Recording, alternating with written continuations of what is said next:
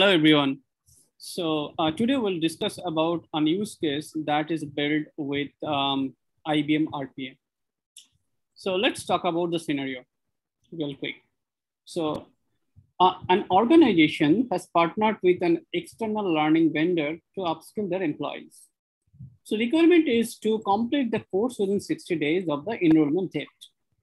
But organization is to ensure that all employees are completing the course on time.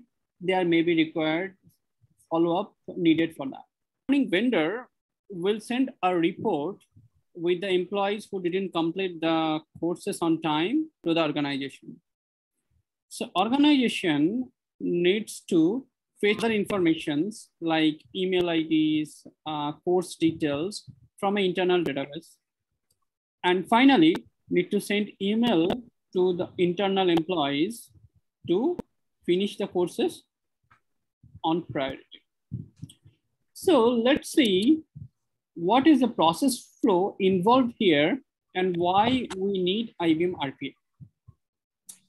So there are many manual steps involved in this process, like logging into the email account and searching for an email that learning vendor is sending, download the report, find out the default or employee ID, fetching additional information such an email ID, course details from internal database, and sending reminder emails to individual employees.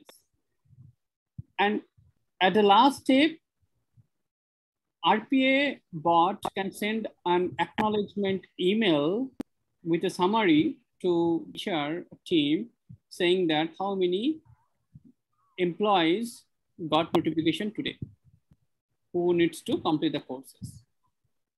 Now let's go and check the demo. This is the email where learning vendor will send the report who didn't complete the courses, and bot will log in and extract the report. So after extracting the report, bot will download in the local system in this folder. And after processing, it will move the file in the archive folder. This is a yesterday's file. Okay, so now let's go to that database. So this is the database where employees, IDs, data of birth, emails, course, and everything is there. So bot will query in this database to get email IDs and course details. So now let's go to that automation window. So this is the automation studio where we build the code. So this will, it will connect to the SQL server. And after that, it will call two subroutines. One for extracting email report from that email. And second part is fetching other details from the database and sending email to the individuals who needs to complete the course. Now, let's run this program and see how bot is handling the whole workflow. So we'll look at the output section. So bot is trying to connect that email box. It's connected and file downloaded successfully.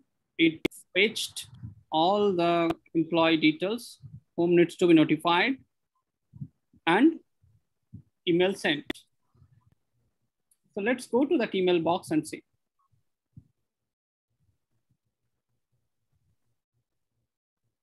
So we can see here that email bot already sent the emails with that employees, individual employees with course name, course code, enrollment date, everything, right?